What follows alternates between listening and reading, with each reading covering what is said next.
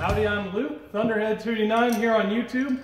Welcome to the garage here. Now today I want to do a little walkthrough and a demonstration for you on a running engine on how to set up the initial settings on your ignition timing and your carburetor. So I've done a lot of videos discussing transfer slots. Today we're actually going to take a look at that and then again perform this on an actual running engine. Actually, the one that's right behind the camera there, it's a 76 F250. I just pulled it out of the woods and the weeds not very long ago, and I've been daily driving it. And I've already done this, but we're going to go back and just go through the proper method of how to set all this up. Now, as the old adage goes, timing is everything. It's often the most neglected item on these old carbureted vehicles, the most misunderstood, misadjusted. You know, really, in the grand scheme of things, carburetors are very forgiving.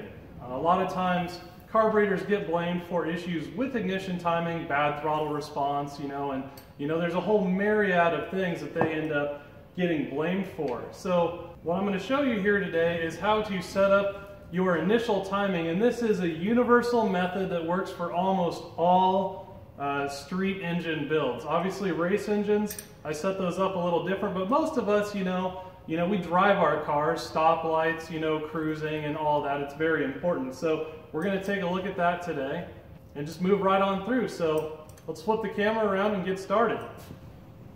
Now I know you guys hear me harp on this time and time and time again, transfer slots. So they're pretty important as far as the dynamic functionality of a carburetor, and as you move through the throttle, they need to be set a certain way from the beginning. So again, as you move through the throttle range and the different engine loads, the throttle position of the carburetor and the circuit that it's on is at the proper point so that, again, everything works together harmoniously between the dynamic relationship between the carburetor and ignition timing, engine load, and all of that stuff. Now, that's throwing a lot at you guys, and there's a lot of explanation there that I could talk on for a long, long time. But just to get started here, we're going to try and make this video very basic today. So let me give a still shot just so you know what I'm talking about with these transfer slots.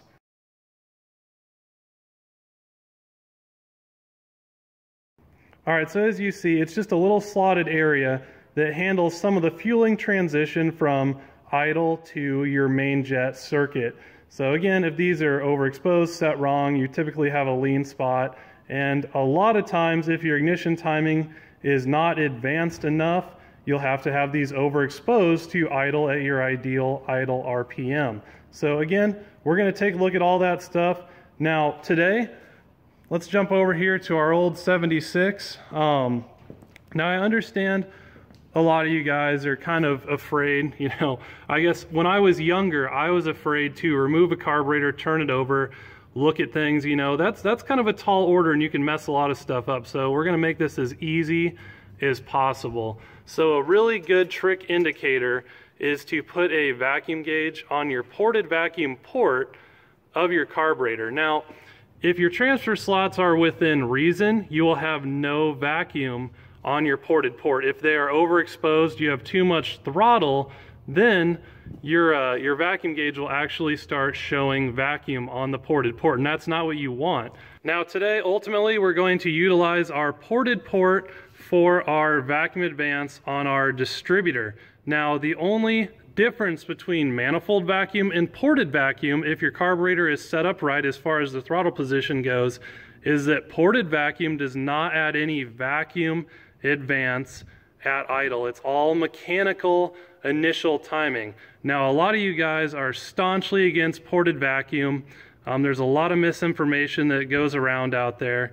But if you want to have better off idle performance, off the line torque, and just all around a better curve, you're going to listen to me today and what I have to say and how I set this up. So the biggest problem I have with manifold vacuum is that you set all your carburetor up around everything. You're adding timing advance based on your vacuum advance canister. Now the first thing that happens when you toe into the throttle is your vacuum will drop, and then you actually lose this ignition timing. Now engines respond very well from an immediate burst of ignition timing right off the line. That's why guys will tell you to run the lightest springs, you know, and all in by 2500. That's why you hear that going around, because other people have noticed that they respond very well to an abrupt increase in ignition timing to a point. So basically, if you're running off manifold vacuum to set your idle settings, when you hit the throttle, you know, you just throw a bunch of timing right out the window, and your carburetor was set up for having that much initial timing. So now your carburetor around that RPM point is way off base, and you know, it can be band-aided with aggressive springs, but really, I really absolutely do not like that. The way that I've found to work very well is just to use mechanical initial timing, because when you hit the throttle, you're only going to advance timing from that point. And if you're against this, please listen to what I have to say here today. You know, mark your distributor, mark everything, write it down so that you can go back to the way you had it before. But absolutely give this a shot, and I bet you, you absolutely will never go back. So with that, we're going to jump in today. We'll fire up the engine, and I'll just go through everything with you guys. We have a vacuum. All we need is a vacuum gauge. You don't need a timing light, but I would highly recommend having one. This is a dial back unit. I highly recommend dial back units for a myriad of reasons that we won't get into today. But then just a 1/2-inch wrench to loosen our distributor body and a screwdriver, and we should be good to go. So let me get this thing fired up, and we're gonna go through these settings with you guys live today. All right, we got the old 181,000 mile 390 FE running away here. I switched out my little vacuum gauge for a larger vacuum gauge, just because you can see little minute changes a lot better the larger your gauge is. And for the sake of the video, I wanted to do this so you could be sure to see it. So hooked to the ported vacuum port, obviously, again, we have no vacuum, and we shouldn't. But if you increase the throttle, you'll see that vacuum does go up. So to set all of this up right, you need to hook a vacuum gauge first to your ported port, and then make sure that you have no vacuum on that port. So this is something you want to take into account. And so basically now, once you have no vacuum on that ported port, you want to advance your initial timing until you have an ideal idle RPM. Now in a manual, you'll do this in neutral. In an automatic car, you will do this in gear with the parking brake up, and preferably a buddy sitting in the vehicle with his foot on the brake and the wheels chocked, because you don't want the thing running away on you. So anyway, that's just kind of a general walkthrough of how I go ahead and set things up, and it works very, very well. Now with everything hooked up in this way, I mean, we have great off-idle throttle response on this engine.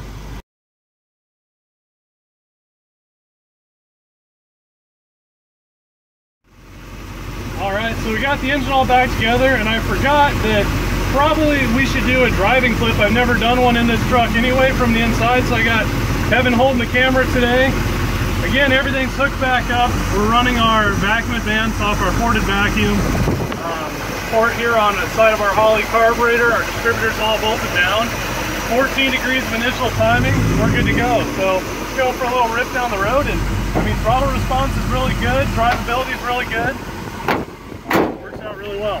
Second gear at the glorified 3-speed.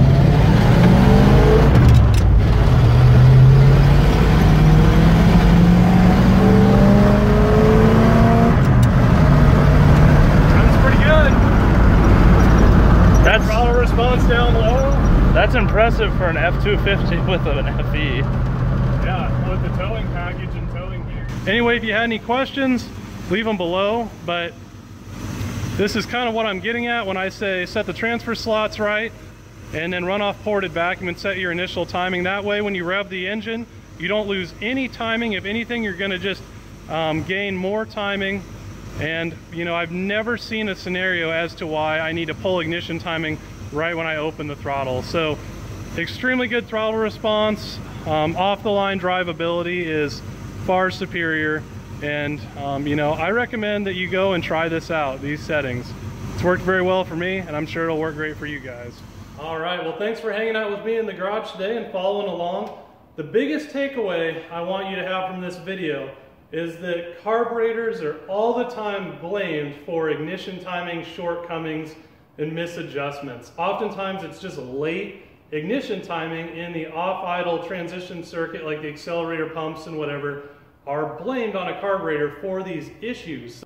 Now, one of the things that frustrates me the most with old classic cars is actually the limitations and compromises that you have to make with ignition timing that's inherent in their old school design with stop bushings and springs and all of that stuff, vacuum advanced canisters, and just everything that's entailed in old school style ignition timing. So when I was in Vista, California, I met Ted, who has a little company that he just started called Progression Ignition. Now, he has a really cool deal where he has a distributor that basically he's created a module that you can interface with a phone, and you can completely control each of your different timing events in your timing curve, every piece of your ignition timing independent of one another. So all those compromises are completely out the window. It was really cool. I don't normally promote stuff, but I sat down with him, he ran his car, he showed how he could manipulate it just with his phone while the engine was running, sitting in his driver's seat. So it was just really cool.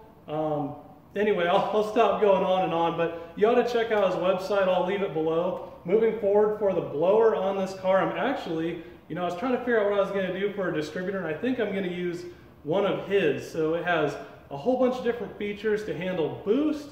It has some really cool stuff on it. So I encourage you to check that out. I'll catch you next time. I got some work to do here today, and look forward to seeing you again. Catch you guys later.